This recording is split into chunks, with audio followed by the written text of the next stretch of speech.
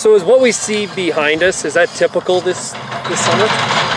This field of Durham is actually one that would be typical of the Regina area, where the burn-off had got the weeds in question, early kochia, buckwheat, some initial wild oats. But I think as we look forward into how the crop is emerged, we've got an excellent Durham stand here, but emerging wild oats later. So critical in this case, you can see the grower has sprayed this land. You've got wild oats ranging from, you know, just young seedlings to well-established wild oats, that it's critical in his case to use a product for Durham that would be aggressive on wild oats, in this case something like a new product like Traxos, for example. Okay. So did a lot of guys get the wild oats in their glyphosate burn-off? I think as far as getting the wild oats in the burn-off, it was very minimal. I think in this case, we didn't have a lot of heat. We had a cool, wetter spring in the southern prairies, especially in the Regina area. Sorry, the mosquitoes are just terrible here today. And yeah, I think what happened is the heat units decided to come at a later stage and brought the wild oats after the burn-off. So as you can see in this field, they're coming quite intense. So based on the wild oats that we're seeing in the Regina area, so as soon as guys can get in and spray, they should be doing that? Early weed removal is recommended, and something that is aggressive on wild oats.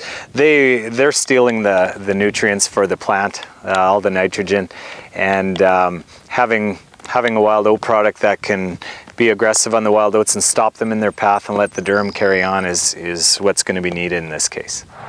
So we're at the time where we're seeing, you know, guys are thinking about wild oat control.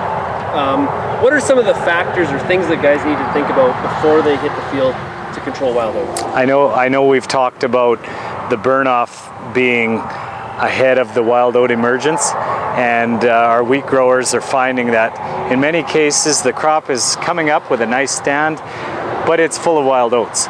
And I know that we have noticed in our studies that having a product that works quickly and effective on wild oats is going to lead to obviously early weed removal and produce a higher yield by having those nutrient scavengers, as one person explained it to me before, in a wild oat, stealing that nitrogen, in some cases the moisture.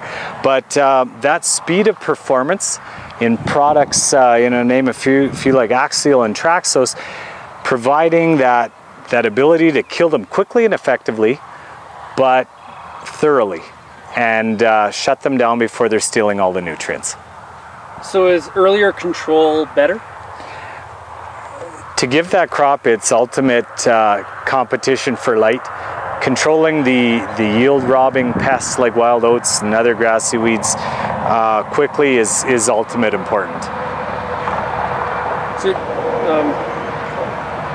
what kind of yield drag potentially do wild oats bring? I know that in the studies that Syngenta has brought forward to the market on evaluating what effect that does the wild oat have on yield, and comparing different products, in comparing some of Syngenta's brands, our newer brands, to Group 2 technologies, you can add about a 2 bushel gain in our results over just by paying attention to what herbicide option you're using in your wheat.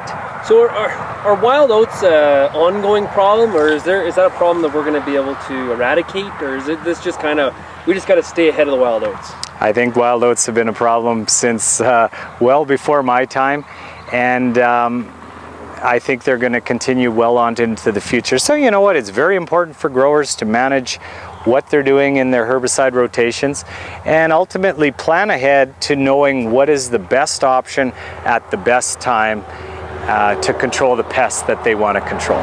So what can we do in terms of managing a rotation? What can we do in our rotation to help manage wild oats? I think what growers are doing is managing their crops, first of all, and picking herbicide options within those crops that allow them to use better technologies when they get to the crop that they need. So as an example, in wheat, for wheat growers, we have an option in a resistance test at our research lab in Portage la Prairie. So they can use that as an option to pre-plan if they want to use a product, say like Axial as an example, and will allow them to know with confidence if this product will perform for them on their farm.